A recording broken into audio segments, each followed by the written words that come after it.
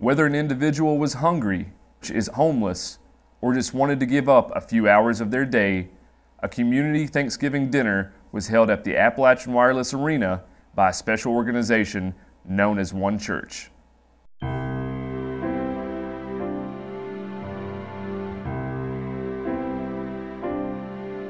Yeah, we came together yesterday as One Church. It's a nonprofit organization that kind of blossomed out of a Thanksgiving dinner that we held about 4 years ago. It has grown exponentially. The first year we did this, we only did about 750 meals. Second year, we kind of increased those totals up around 1,600. Last year we did 5,000, and this year we were pushing 7,000.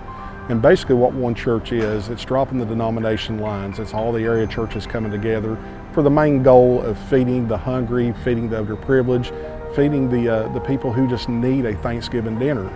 You don't necessarily have to be homeless to need a dinner. So that's the need we were trying to fulfill when we come together to have this dinner.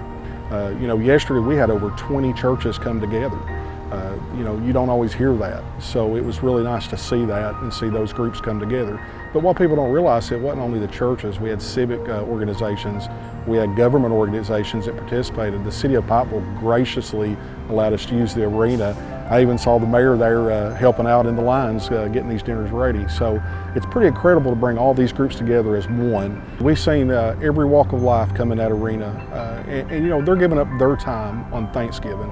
You don't hear that a lot these days, so it was really nice to see these people just say, hey, we're here to help others. And they came in and really got it together. We ran this off the arena floor. We had 3 buffet lines set up. Volunteers walked down those lines, we filled those trays, and not only was this over 20 churches, we had civic organizations, government organizations. It is just wonderful to see the community as a whole come together for a common goal.